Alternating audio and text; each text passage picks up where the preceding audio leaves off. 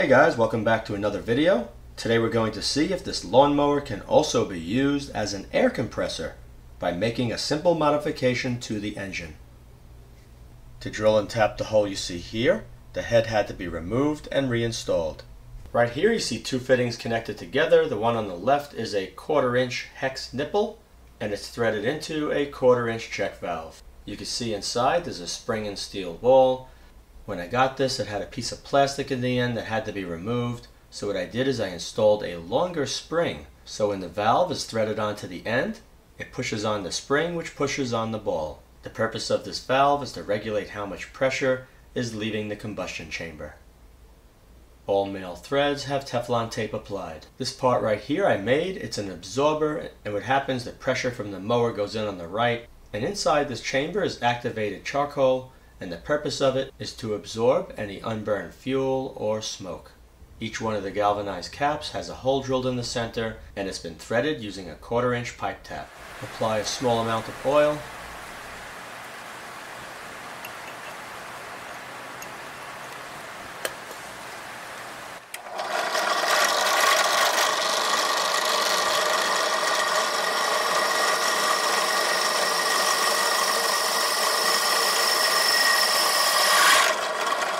And as you can see, it's fairly easy to drill into these caps.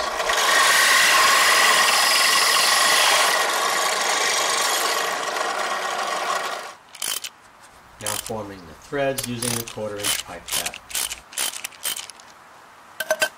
Here's a look at the completed cap. You can see the male fitting of the hose is now threaded into the cap. Now taking a very fine mesh copper screen and placing it inside the cap. The purpose of that is to prevent any activated charcoal from finding its way into the line. Each one of the caps is going to be done the exact same way. Now that the mesh has been installed, I'm going to be taking a small piece of fire retardant cloth, placing it on top of the mesh. That's going to prevent any fine granules of activated charcoal from finding its way through the mesh. Each end is going to have this applied. Once it's pressed all the way down, it's going to look like what you see right here. Okay, the Teflon tape was applied to the 3/4 inch by 4 inch galvanized nipple, and it was threaded into the cap which is connected to the hose. Now we're going to take the activated charcoal and pour it inside that pipe. Now if you take a look at the inside, you can see it's very coarse. They're all irregular shapes.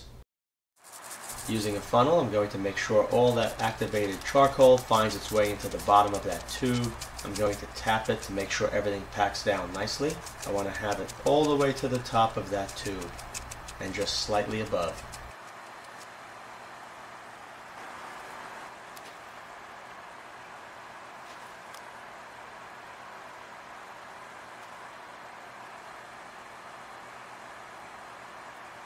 Okay, that looks pretty good. Let's take the cap and thread on the cap.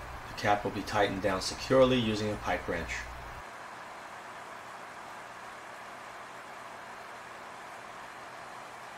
Okay, right here you can see the hex nipple along with the check valve and the shutoff valve all connected into the head.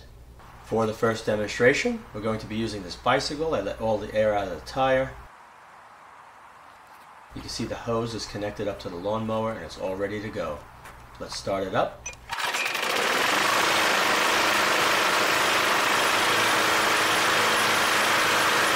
you grab the hose, open up the valve about 1 turn.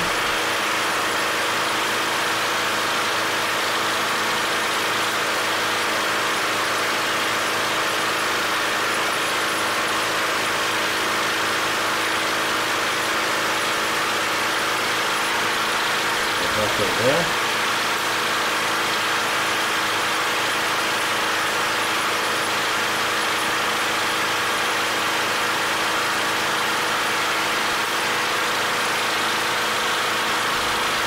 Now it's solid. Okay, I let a lot of air out of this tire. It was originally at 32 psi. It's now down to right around 16 psi. Let's start up the mower and put some air back into the tire.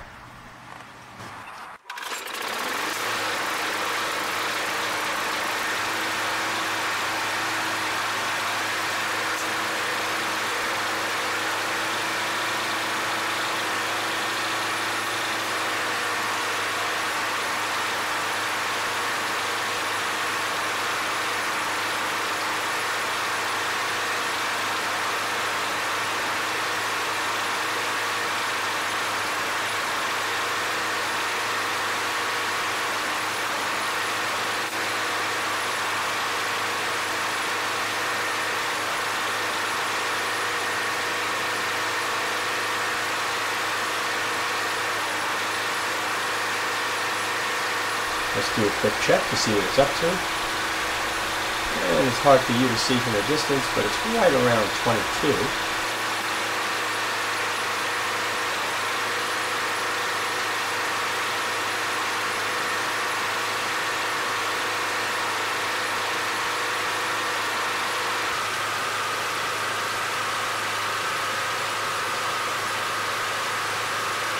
Let's check it again. It should be there. And it's right at 32 psi. So this works pretty well. After using this, I inspected the fittings. No problem. The hose is just fine. The hose never really got that hot. The air chuck, no problem at all. And the galvanized activated charcoal housing, no problem at all. Now there is something that I want to show you. I took apart the check valve, and you can see the spring is not as springy as it was. The heat changed the temper on the spring. And the shutoff valve had a problem around the stem. The packing all burned up. And that is it. I hope you enjoyed this video. If you're not already a subscriber, be sure to click that subscribe button. If you are a subscriber, then be sure to click the notification bell next to the subscribe button so you'll be notified every time a new video is uploaded to my channel. Thank you very much for watching.